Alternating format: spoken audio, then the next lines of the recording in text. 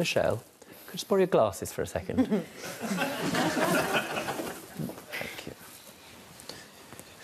I'm not sure if they'll fit or suit me. You have good eyes to see through these. I think they may help.